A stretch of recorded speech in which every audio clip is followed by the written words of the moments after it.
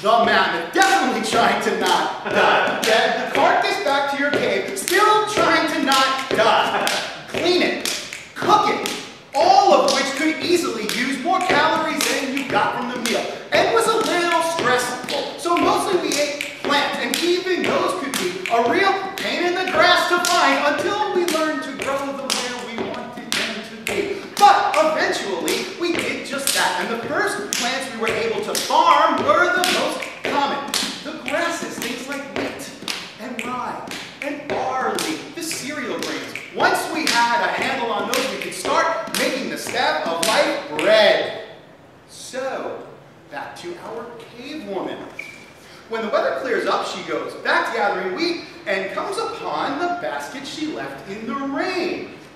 It's been a few days, and the sugars in the grain have been dissolved by the rainwater that's collected in the vessel. Unbeknownst to our heroine, the yeast, living on the wheat, has been happily doing its thing. The grain looks different, kind of soupy and bubbly. Smells different too. Sharp, but a bit sweet.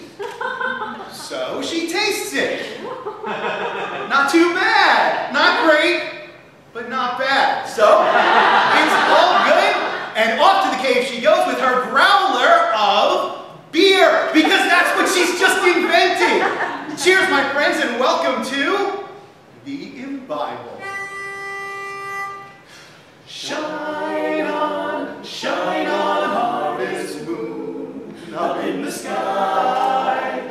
I ain't had no loving since January, February, June, July. Snow time ain't no time to stay outdoors and spoon. So shine on, oh you harvest moon, for me and my gal. Shine on, harvest moon, shine every night in June.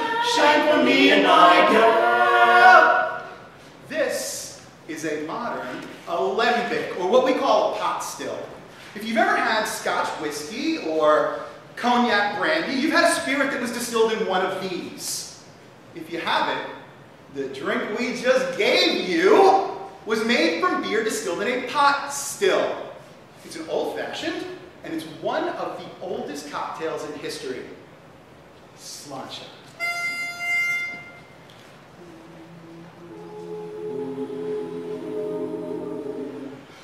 Oh, Ethel, Ethel, bless your heart. Oh, Ethel, that I love so well, so well. I done been true, my drink to you. You're the Ethel that